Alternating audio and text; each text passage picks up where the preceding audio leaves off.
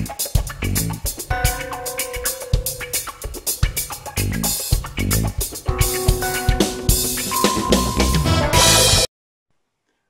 hello there YouTube, and welcome to a random review. I am Random Ross, and today I'm reviewing Cruella.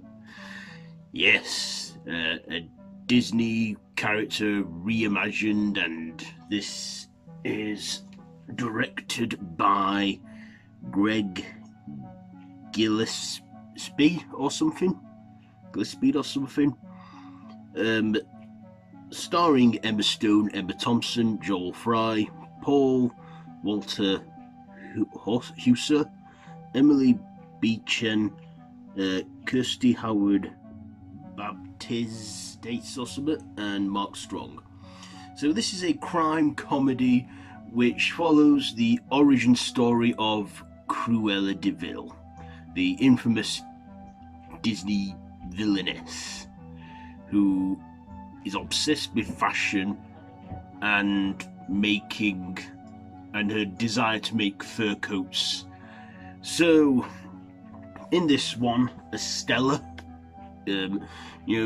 is orphaned, and she meets two little lads named Jasper and Horace, and they grow up together, pulling off cons and thieves, anything to get by, until there's this fashion designer named the Baroness, played by Emma Thompson, and Estella wants to out-fashion her, become better than her, so she creates the persona that is Cruella.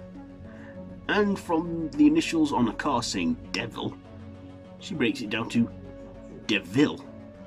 Yes, DeVille. So, Cruella de Vil. And along the way, she goes, she basically goes beyond Gaga with the fashion trends and everything she does in this. And also, I always wonder how, as a kid, I've always wondered, how did Cruella get her hair white one side, black the other? Turns out that's her natural colour. Yeah. And she, tries to keep her, Estella intact, but of course, she eventually becomes Cruella and goes deep down a rabbit hole, and just then realizes, in a big plot twist, I won't give anything away here, but in a big plot twist, she discovers that she's destined for evilness and villainy, and becomes the infamous Cruella de Vil we all know. So let's get on to my likes and dislikes. First of all, I liked Emma Stone in this role. I always thought this was going to be a prequel to the 1996 film with Glenn Close, but I was wrong. This is still an origin story, but a soft reboot of the 101 Dalmatians franchise. We see, and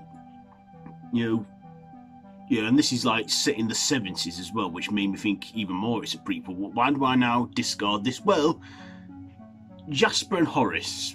Jasper is a mixed race man, and Anita, she's black, and Roger, he's Asian looking.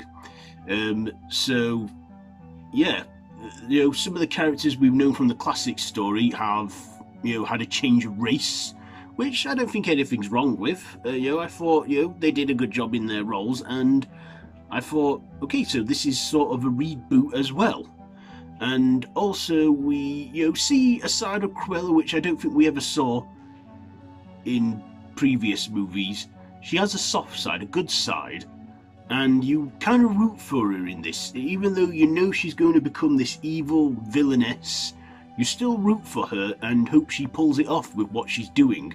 Because in this, the Baroness, played by Emma Thompson, she's the main antagonist of this film. She is like the villain that made the villain, and yeah, I enjoyed her performance. So devious and evil and obsessed with power and fashion and success, and we find in the film, her involvement with Cruella, we actually find a big twist in there, which again, I'm keeping this spoiler free because I don't want to give anything away. So yeah, do I have anything to dislike? Not really. I mean, it was fast paced and the film was 2 hours long, but hey, I enjoyed it and it kind of flew by like that. And like I say, I very much enjoyed this one and I do recommend it. This is out in cinemas now and is available to buy on Disney Plus for £20, £19.99 in the UK. Is it worth paying that much money to go to see Cruella on Disney Plus? No. I'd say go see it in cinemas. I went and saw it in cinemas and I'm glad I did because it isn't worth that much money on your Disney Plus subscription. You know, so if you can go out and see it in the cinemas, then I recommend you do that because, you know, that's the best way to see this movie, not pay extra money on Disney Plus for it. But in a way, I'm kind of glad they got this Premier Access thing up now because you don't have to go to the cinemas. Guess if you don't want to go to the cinemas but you're happy to spend that much money, then yeah. But yeah, go out and see this one while you can, whilst the cinemas are open and we're seeing some normality with how things have been going on over the last 14 months. But you know, hopefully here we're getting out of it by now. But anyhow, yes, my ratings. I'm going to give Cruella, I'm going to give it a 4 out of 5 because I did enjoy this one. I did enjoy the story, and I will say stick around during the credits because there is a mid-credit scene. There's no post-credit scene. I stuck around in the cinemas for it. I know, I just did, but there is a mid-credit scene which sets things in motion for the story that will follow, which we all know by now is 101 Dalmatians. Anyway, yes.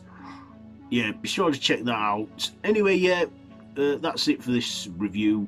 Have you seen Cruella already? Let me know down in the comments below. And if you like this video, be sure to give it a big thumbs up and to share with your friends. And I've been Random Ross, and until next time, I bid you all a goodbye, friends, goodbye.